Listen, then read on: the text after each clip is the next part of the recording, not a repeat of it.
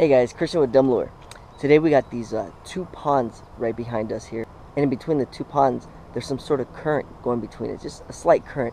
So we're gonna start off attacking it with some moving reaction baits, and if that slows down, if that doesn't produce, we're gonna slow it even more down, and we're gonna start throwing some plastics, maybe some jigs or some Texas rig worms.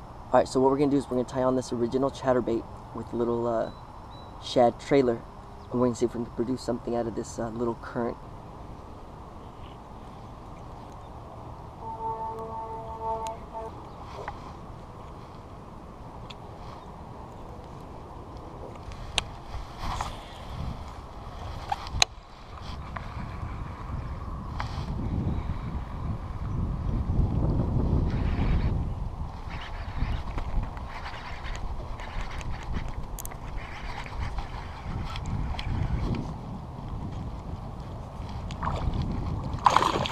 Wow.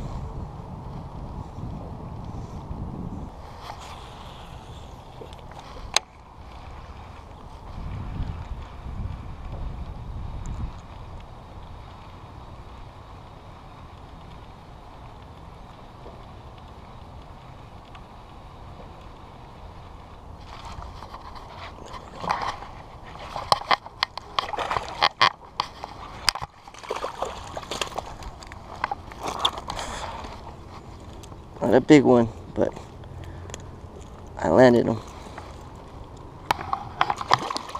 Jeez.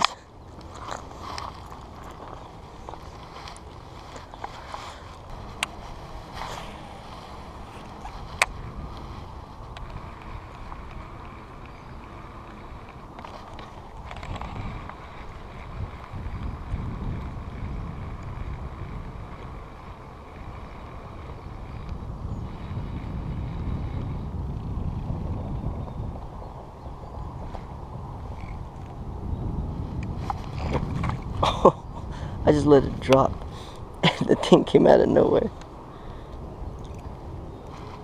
Alright, so as you noticed, I had quite a few misses on this chatterbait. They were chasing it down, they were trying to attack it, they weren't committing completely to it, so I had maybe 3 to 4 misses, some on camera, some off of it. So I'm going to switch over to a rattle trap, which obviously has 2 treble hooks. That will probably increase the odds of hooking up with the fish, but what the rattle trap also has, in this case, I have BBs in it. It's a red eye shad, so it's got a nice vibration, and it's got that nice loud rattle.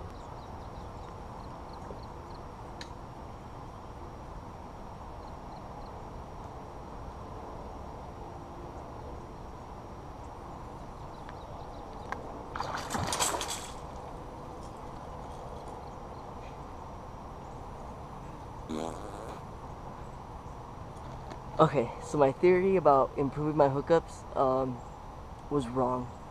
Despite the fact that I have a million hooks on my rattle trap, I still can't hook them. Maybe it's just me.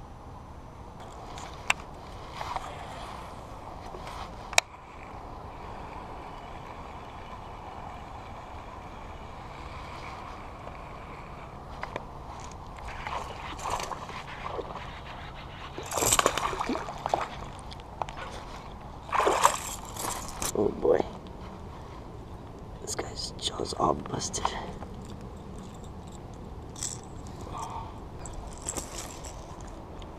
His jaw's all messed up.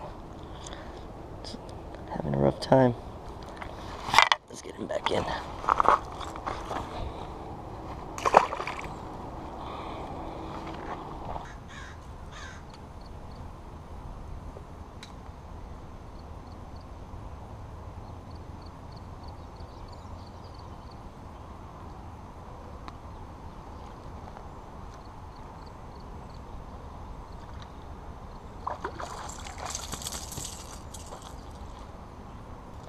Nice little rattle trap bass.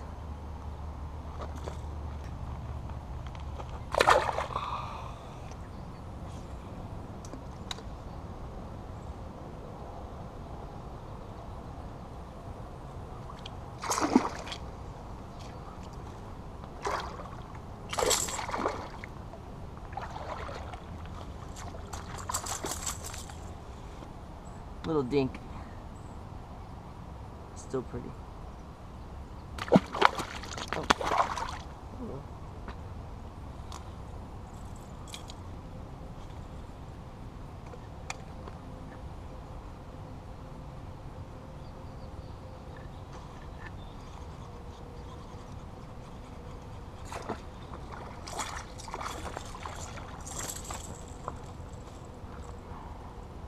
So, I'm having a dink fest over here. Feel free to join. Chunky little guy. Look at that belly. He's got a nice little belly on him. It's gonna be a big bass one day.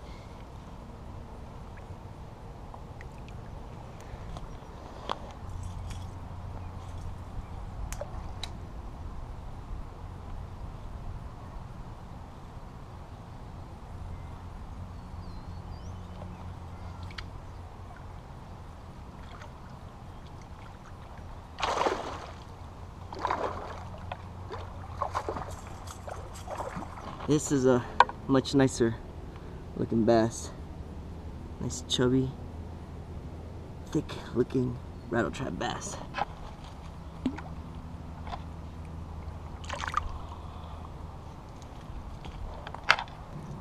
So what I'm doing with this rattletrap is, besides swimming it at a consistent retrieve, I'm giving it quick little bursts of speed. So I'm kind of burning it for a second and then going back to steady retrieve, burning it and a steady retrieve. That little burn, when you pull or you quickly reel up some slack, it gives it that quick little burn through the water, and those fish are just killing it.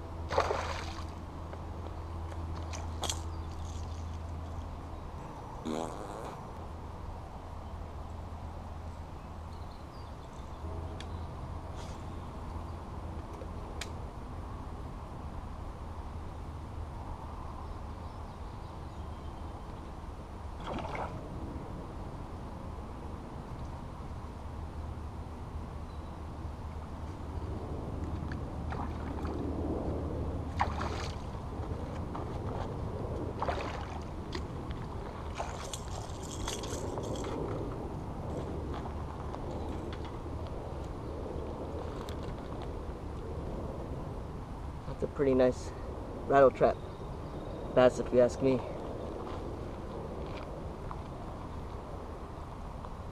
That thing's a beauty. Look at that tail.